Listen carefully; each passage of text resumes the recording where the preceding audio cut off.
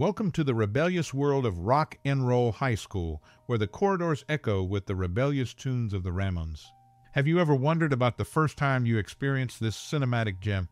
Or perhaps there's a scene that's etched in your memory, refusing to fade away. This 1979 classic is a roller coaster of funny, shocking, and even somber moments. As you embark on this journey, keep your eyes peeled for the surprises that await. But when was the first time you found yourself immersed in the chaotic charm of this high school rebellion? Was there a particular moment that left an indelible mark on you? As the plot unfolds, you'll encounter a delightful mix of humor and teenage angst, all set against the backdrop of an unforgettable soundtrack. Whether it's the outrageous stunts, the rebellious spirit, or the infectious energy of the Ramones, there's something for everyone.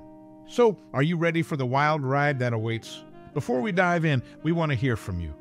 What's your most cherished memory or personal experience related to this timeless classic?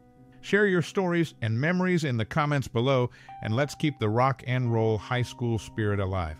Stay tuned for more fun, shocking, and heartfelt facts. It's a journey you won't want to miss. And remember, we would love to hear your stories. Drop them in the comments below. Keep watching for more surprises and let the nostalgia flow. Step into the vibrant realm of Rock and Roll High School, a cinematic gem from the rebellious era of 1979. Picture this, the first time the silver screen echoed with the rebellious tunes of the Ramones, creating a sonic landscape that would leave an indelible mark on hearts. This classic isn't just a collection of scenes, it's a journey through the tumultuous corridors of teenage rebellion.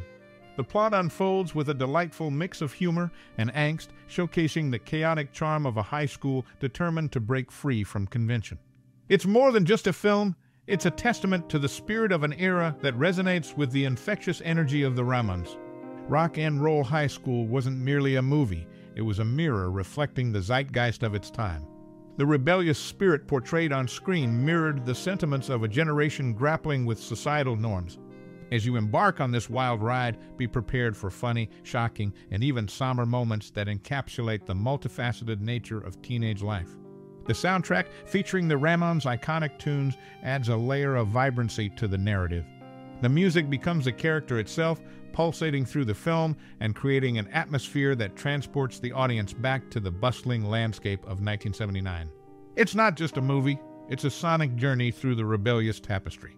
Now, as we delve into this timeless classic, we invite you to share your most cherished memories and personal experiences related to the film. What scenes left an impact on you? How did the rebellious spirit resonate with your own teenage years? The comments below await your stories, keeping the spirit alive. Stay tuned for more surprises and insights into the captivating world of this cinematic masterpiece. It's a journey worth taking, reliving the enduring legacy. Let the nostalgia flow as we celebrate the enduring legacy of Rock and Roll High School. Step into the vibrant world of Rock and Roll High School, a rebellious cinematic masterpiece that reverberates with the electrifying tunes of the Ramones. Picture this, the silver screen pulsating with the rebellious spirit of an era, leaving an unmistakable imprint on hearts. One standout moment unfolds as the high school corridors come alive with an outrageous stunt orchestrated by the students. The sheer audacity and creativity displayed in this scene encapsulate the unbridled determination to break free from conventional norms. It's a rebellious spectacle that mirrors the spirited defiance of a generation grappling with societal expectations.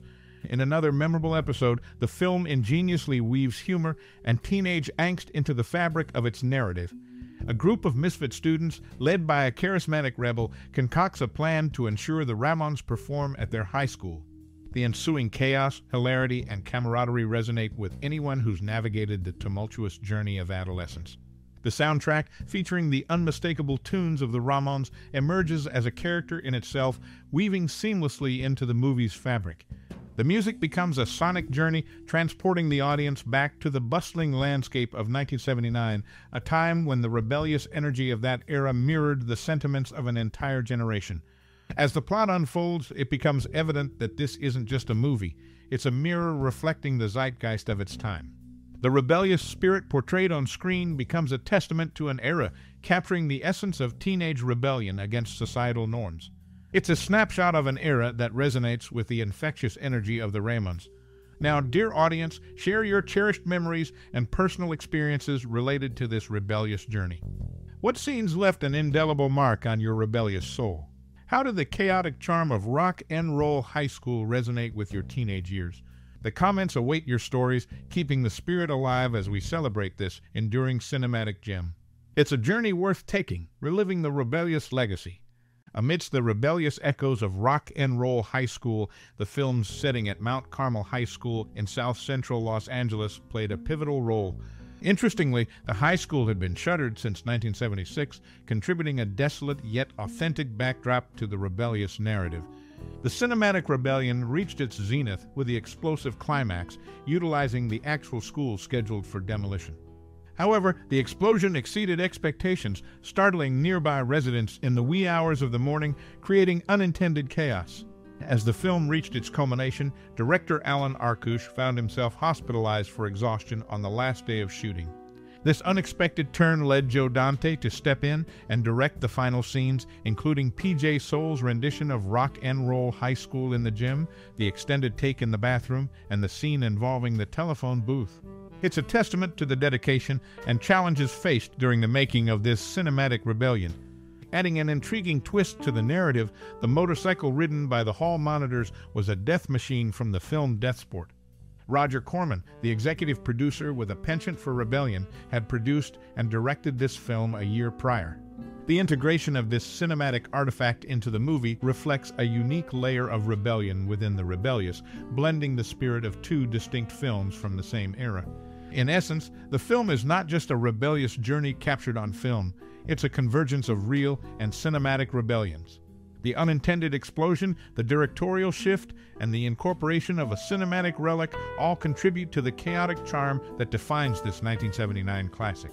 As we delve deeper into the rebellious corridors of this cinematic gem, share your own tales and experiences related to this unconventional high school rebellion.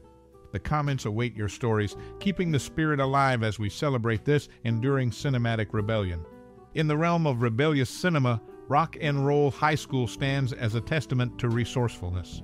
P.J. Soles, portraying a spirited character, took matters into her own hands due to budget constraints, purchasing her wardrobe for a meager $200.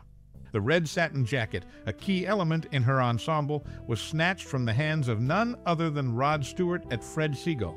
The origins of the film's plot trace back to an intriguing source.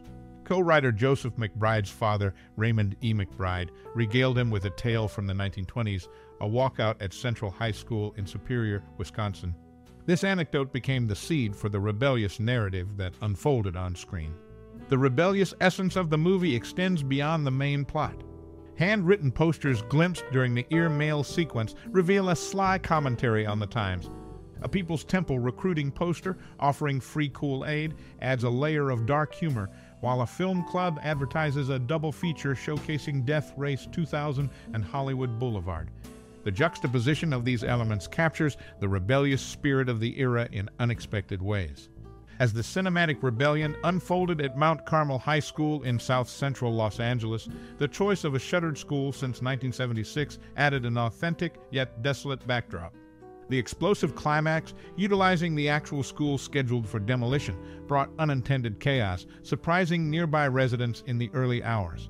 Director Alan Arkush's exhaustion on the last day led to an unexpected shift in the helm, with Joe Dante directing final scenes, including P.J. Soul's rendition of the title track.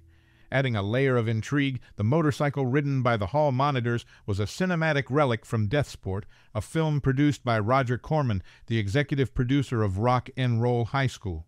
This integration of two rebellious worlds reflects the unique dynamics of filmmaking during that era. As we delve deeper into this rebellious journey, share your tales and experiences related to this unconventional high school rebellion. The comments await your stories, keeping the spirit alive as we celebrate this enduring cinematic rebellion.